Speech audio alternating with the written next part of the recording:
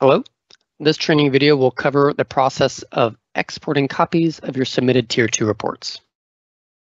When accessing the Tier 2 reporting application within STEERS, the default landing page is the reports list page, which will be the first location that a submitted Tier 2 report can be accessed.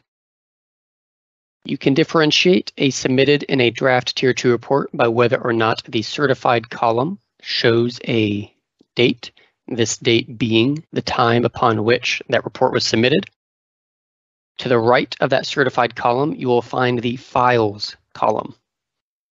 In this column, if the report was successfully submitted, you will see two different icons, one being the PDF icon and one being the XML icon. Selecting either of these will allow you to download a copy of that specific report and all of the facilities within it in whichever format you select.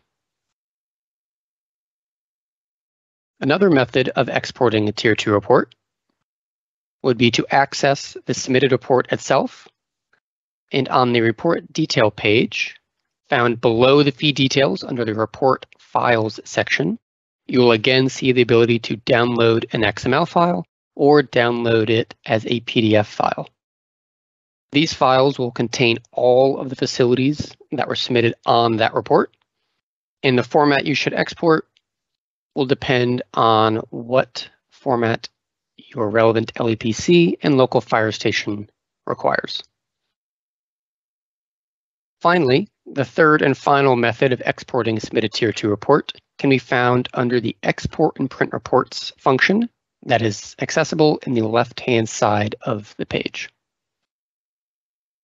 If you are needing to export individual facilities rather than an entire report, this is where you would do so. On this page, you will find the ability to search by individual RNs or by location. And when filtering by these methods, you will see all of the facilities that match your search criteria show up in the search results table below. The Export and Print Reports function is useful as it will default to the most recent submission of any facility, and it will give you the ability to export all of these search results. You can export the facilities to one PDF or export each individual facility to a separate PDF. This concludes our portion covering the three different methods of exporting a submitted Tier 2 report within STEERS.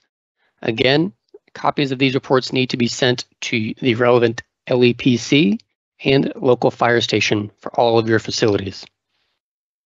Thank you, and if you have any questions, please reach out to the Tier 2 reporting team.